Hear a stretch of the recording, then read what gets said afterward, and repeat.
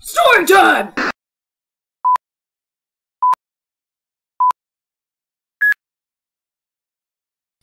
Charmander wore her favorite Everstone necklace as she walked down a forest path, her best friend, Bulbasaur, with her. Why do you never want to evolve, Char? Bulbasaur asked. Because I want to stay cute and cuddly forever, she replied. Not me. I want to evolve into the best grass Pokemon, he said. Well, we both have our own opinions.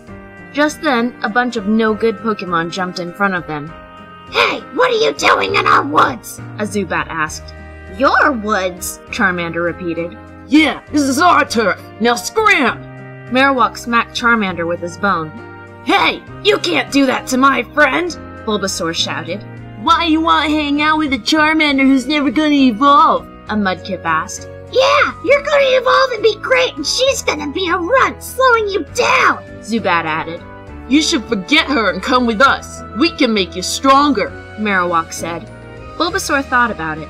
Bulby? Charmander said. You're right, she's just gonna hold me back, Bulbasaur said, walking over to join the others. Bulby, no! Charmander said, looking very sad. Sorry, Runt, he's with us now. Mudkip laughed as they walked away. Charmander sat there for a while, tears streaming down her face. After a long time, she looked up, her eyes filled with rage. She had to make those other Pokemon pay for stealing her friend like that. She had to make them suffer. Charmander smiled wickedly as she thought of the perfect way to hurt them. Getting up, she went to her home to prepare. In the morning, Charmander wandered the forest, searching for the group of Pokemon. After many hours of searching, she finally found them. Holding a large wooden stick, she snuck up behind them and knocked them out, even Bulbasaur. Bulbasaur woke up to the sound of a horrid scream. There were body parts around him, and he recognized Marowak's legs amongst the carnage. He let out a scream of his own, getting the attention of his kidnapper. Oh, Bulby, you're finally awake. Now we can get started. He recognized that voice. Charmander? He asked nervously.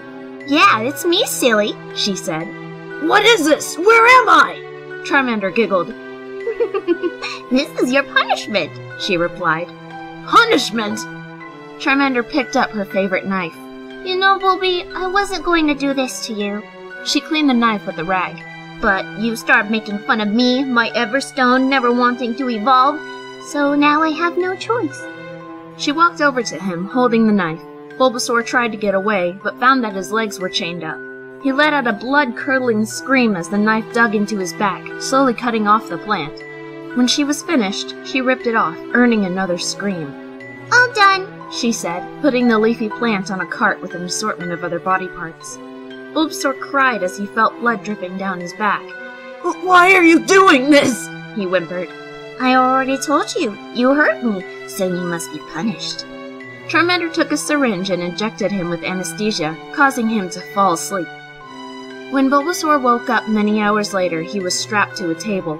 Charmander had a scalpel in her claw, smiling at him evilly. Ready for the harvest, Bulby? She sneered. Harvest? She injected him with yet another syringe, this time filled with numbing medicine, which caused his body from the neck down to go completely numb. He screamed, not with pain, but fear when his friend took the scalpel and sliced him open. Pulling back the flaps, she peered at his innards. My, such healthy organs! You will make wonderful Pokepuffs, she cheered, grabbing a bucket. Bulbasaur was too scared to respond. Grabbing his stomach, Charmander sliced the esophagus and the duodenum and then pulled it out. Bulbasaur could feel himself getting weaker as she continued with the rest of his entrails. Soon, all that was left was his heart and lungs. Goodbye, Bulby. Looks like you won't become the best grass Pokemon after all. She laughed wickedly as she severed the heart and watched the light fade from her dear friend's eyes.